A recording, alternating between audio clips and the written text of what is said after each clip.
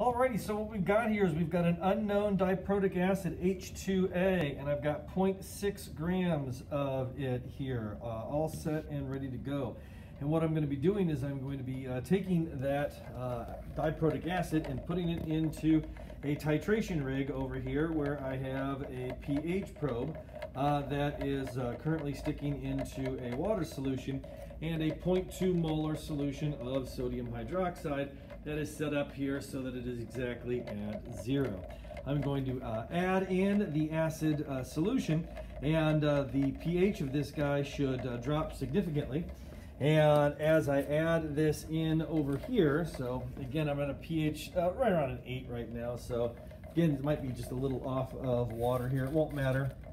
But if I go ahead and add in our weak acid here and let this guy dissolve, we can see that our pH is going to start to drop and drop and drop and drop and drop as that weak acid dissolves there. And then what I'm going to do is I'm going to titrate this guy and keep track of the pH as I add more and more and more and more of the solution here. And as I do that, I should be able to keep track of what the pH is at various volumes and ultimately come up with a titration curve for this substance that will give me a lot of information about what the molar mass of this is, as well as the Ka1 and the Ka2 once I develop the diprotic titration curve. So I'm going to go ahead and do that now and spare you all the boring parts of the experiment, and through the magic of photo editing we will just jump straight to the results.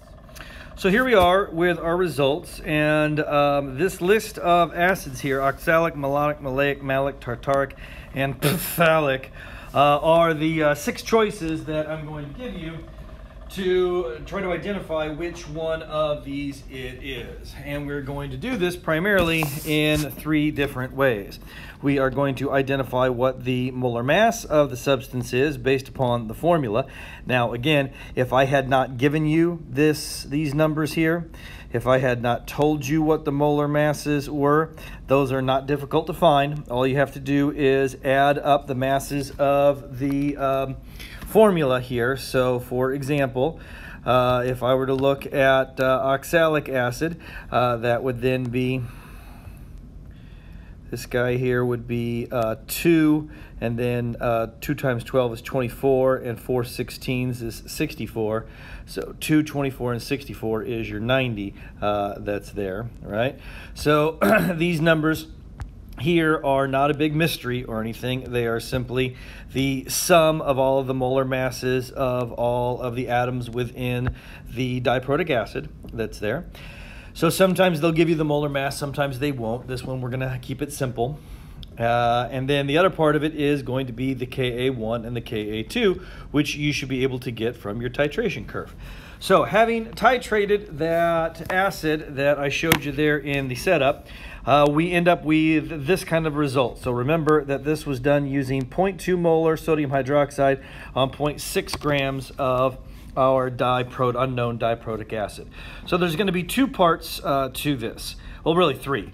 But the first part is to determine what the molar mass of this is. So the molecular weight, or the molar mass, is simply equal to the grams per mole. Now remember, I gave you the grams. So you're halfway there, free for nothing, and you haven't even done anything. So your grams is going to be 0.60 grams because that's what we measured on the scale. The only question then becomes how many moles are there. And you can determine the moles from the first equivalence point. And it sure looks to me like the first equivalence point is right at about 25 milliliters, and it's 25 milliliters of 0.2 molar sodium hydroxide. So that spot right there is 0.025 liters. So again, 0.025 liters at 0.2 molarity should get you 0.005 moles. So if we're talking 0.60 grams divided by 0.005 moles, that should give you an overall molecular weight experimentally of about 120 grams per mole.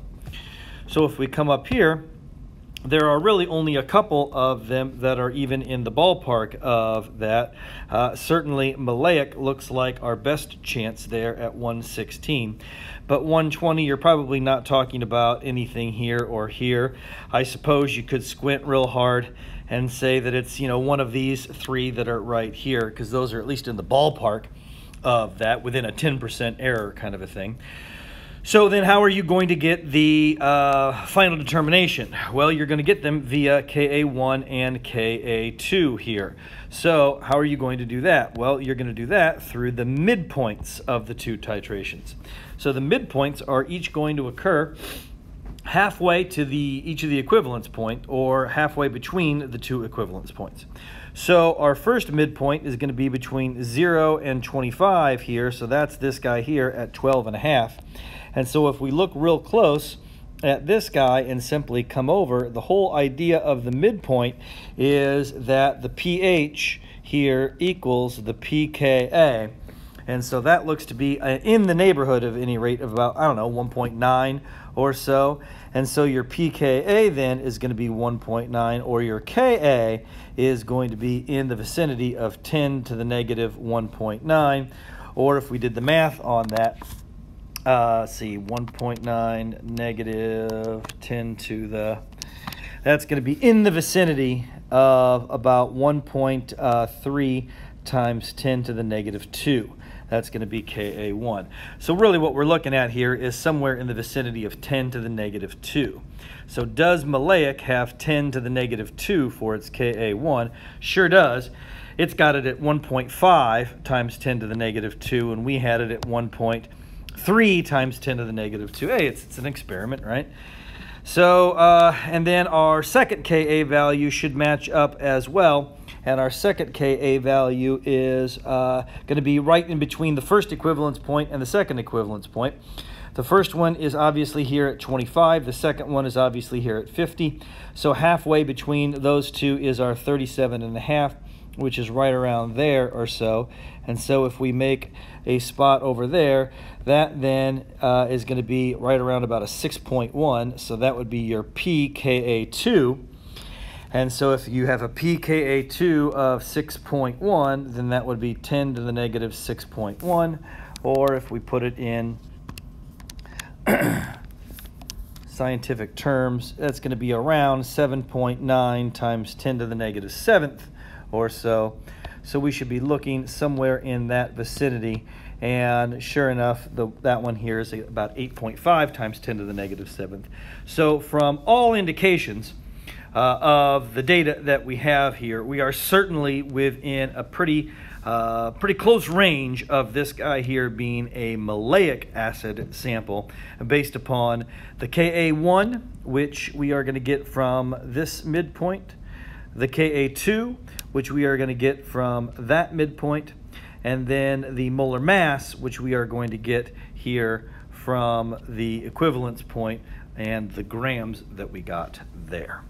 So you can actually get a great deal of information from a graph like this if you are so interested and have all the tools to do so.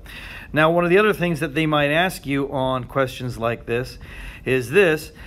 They'll say, what kind of indicator should you use for these various points? Well, it all depends on which of the equivalence points you would like to see. If you would like to see the first equivalence point, then you want the indicator to be at this point right here.